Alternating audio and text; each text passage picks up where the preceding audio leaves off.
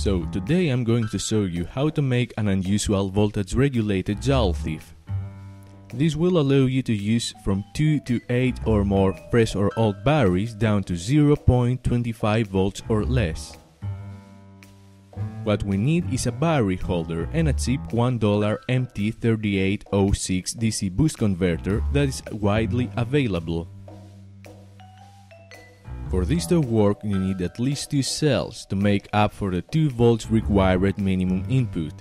The amount of cells determines the minimum voltage each one needs to have. For example, if I divide 2 volts by 8 cells, it tells us that each of the 8 can work down to 0.25 volts.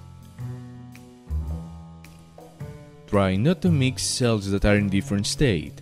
Some might have higher internal resistance and this can cause voltage drops.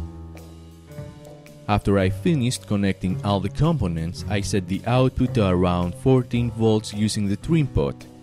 The output can be anywhere from 5 volts to 28.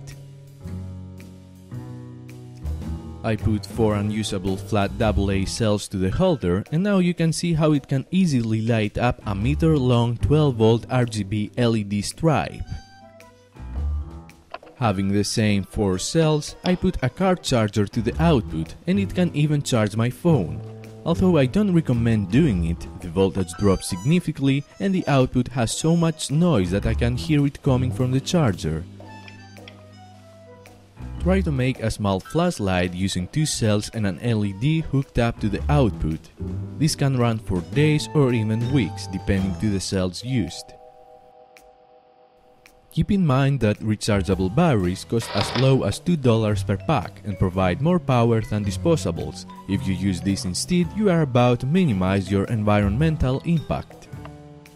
Thanks for watching. If you like this project, don't forget to comment, rate and subscribe.